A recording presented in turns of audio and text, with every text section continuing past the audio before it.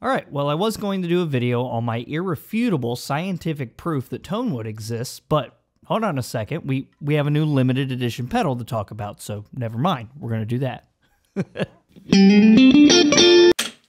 I cannot believe I shot this whole video with that glare in my glasses.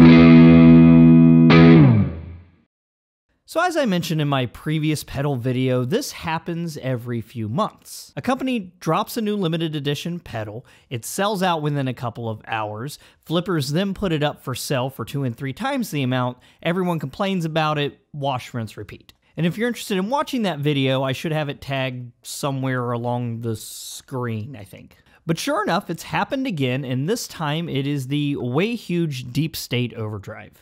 Now, disclaimer that if you've already been subscribed to the channel, you're probably tired of hearing by now, but I am a Dunlop artist. However, I had no heads up on this pedal. It was actually sold through Reverb, so I bought it on Reverb for retail and did not contact my Dunlop rep about it. And Dunlop also has no idea that I'm making this video.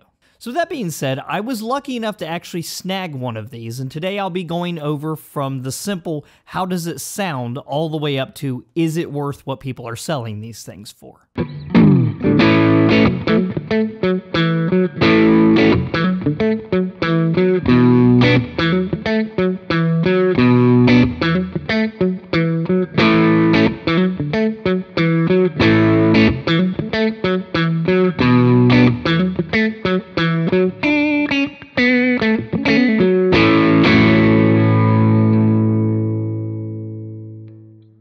Now, I'm going to be very honest. I have a very lukewarm attitude towards Klon-style overdrives. They sound good in certain applications, and I've owned several Klon-style overdrives throughout the years. The EHX Soul Food, Mythos Mjolnir, and then what I ultimately ended up keeping as my Klon-style overdrive, the MXR Sugar Drive. Now, they all sound good, but I find that they don't have as much softness and give to them when they're not through a cranked amp. Although if the amp is cranked and already kind of gritty, they really excel, and in those cases is when I typically put one on my board. When I can take the Z or other amp up past 2 or 3, that's when I throw a Klon style on my board. So because of this, even though I am a massive Way Huge fanboy, I have never purchased the Way Huge Conspiracy Theory. So unfortunately, I can't really weigh in on the differences between the conspiracy theory and the deep state. But the deep state is supposed to be a conspiracy theory only with germanium diodes that have that special measurement that the ones in the actual Klon did. Which from my understanding is like they were underperforming germanium diodes, so they were kind of broken? I don't know. I'm not an electronics engineer. Now, side note, I was kind of surprised when I found out that this pedal was coming out in conjunction with Joe Bonamassa. I don't follow him closely, but I feel like he doesn't use Klons enough to be, like, synonymous with a Klon. At least not enough to make a special edition and hand number and sign all of these pedals. But hey, it's a cool little project. So with all that being said, what does it sound like and what are my thoughts on it?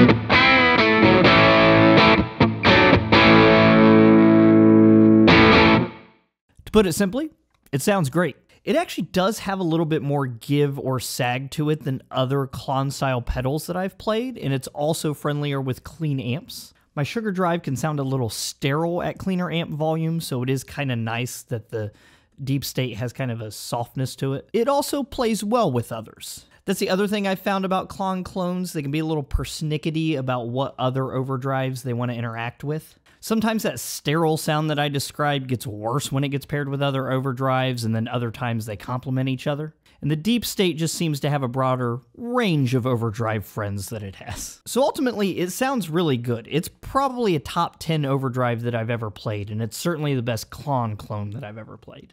But again, I'm not a Klon aficionado, so you may want to take my advice with a grain of salt. Whatever magic that germanium diodes that don't work properly are supposed to have, this does seem to have it. Now, my only big caveat with all of this is that I have never played the conspiracy theory that this is supposed to be based on. So the stock conspiracy theory may sound just like this. I really don't know. But based solely on what I know about germanium characteristics, I would have to say that the things I like about this pedal seem to match up with what germanium gives you. Now, ultimately, I do plan on getting a conspiracy theory to kind of test those two out, but that'll be down the road.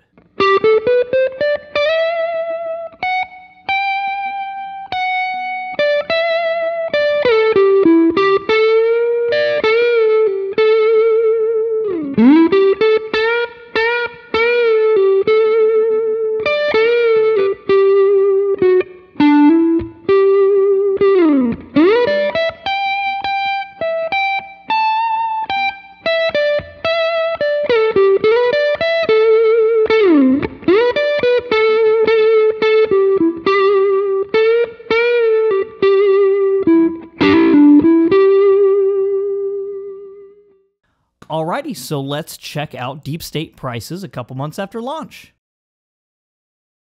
Yikes! So, yeah, as of the recording of this video, you can have your very own Way Huge Deep State for anywhere from $500 to $1,000. Now, as usual, not many people are paying the actual outrageous asking price for this pedal. Reverb actually has the average right now from $301 to $381. But in the past few days since I've been writing and scripting this video, the average ones have actually been selling for $400 to $500. So that is actually kind of wild that there's been a drop in the price, but then a recent increase in the price. As I talked about in my last pedal flipping video, typically you see these prices kind of slowly go down until they hit a plateau. Now I want you to keep in mind that the original conspiracy theory is still made and you can still get it right now for $150 new. And Reverb right now seems to have them used from $109 all the way down to $75. The low part being if you want to deal with someone who may or may not be a crackhead.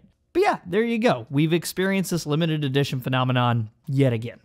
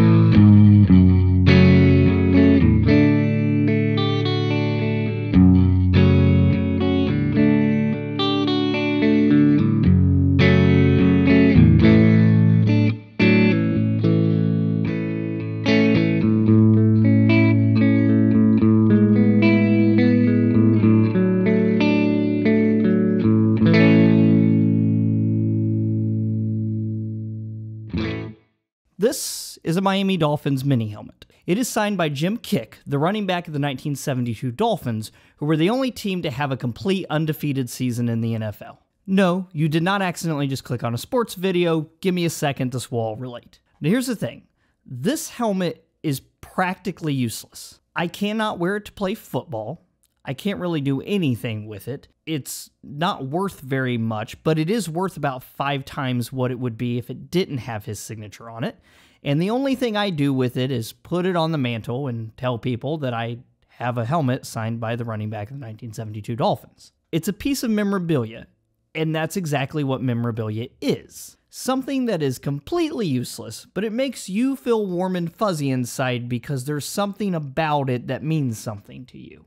And to be honest, I kind of think this is where we've gotten to with limited edition music gear now. When I did my pedal flipping video on the JHS Solo Boost, I was on the cusp of calling it memorabilia.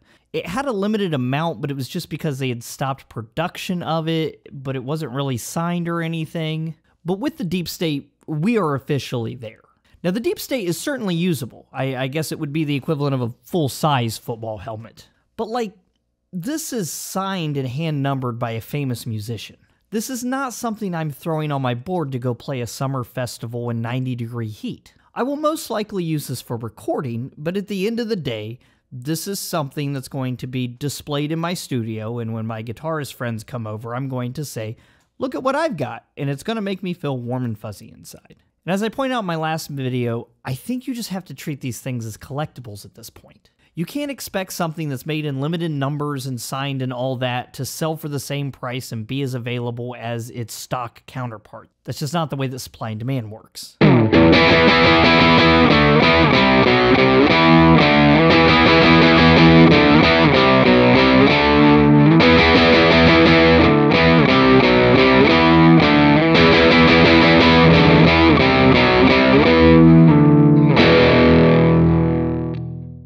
Should you buy this thing?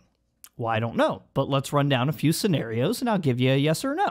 I really want a clone that's close to the original. I'm going to say probably no. From my understanding, the conspiracy theory is a tweaked clone that George Trips did. So if it's a tweaked clone and they're just changing out the diodes, I don't think that's going to undo all of the things that were tweaked. So no, I don't think that this is necessarily going to get you as close to a clone as you possibly can be. I want a clone-style pedal on my board. Absolutely no. There are 1,000 of those available for well under $500.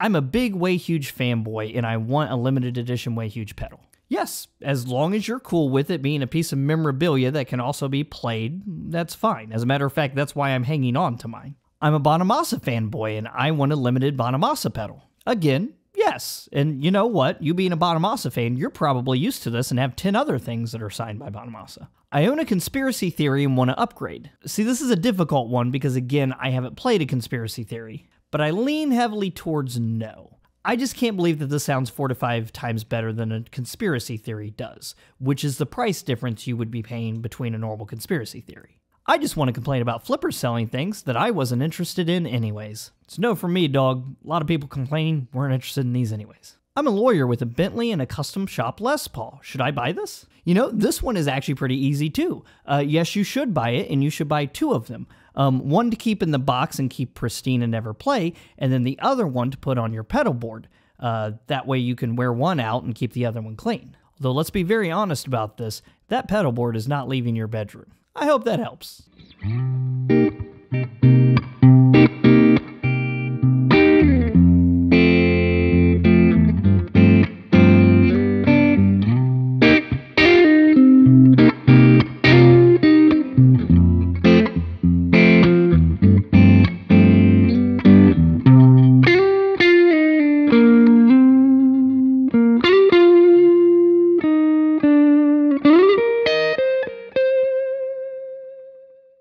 So there you go. You've heard my sound clips of it, you've heard me talk about it, and now you can decide if this is worth 4 to 5 Benjamins. Now, I think that this was a no-brainer at $179, and I actually commend Reverb, Dunlop, and Bonamassa.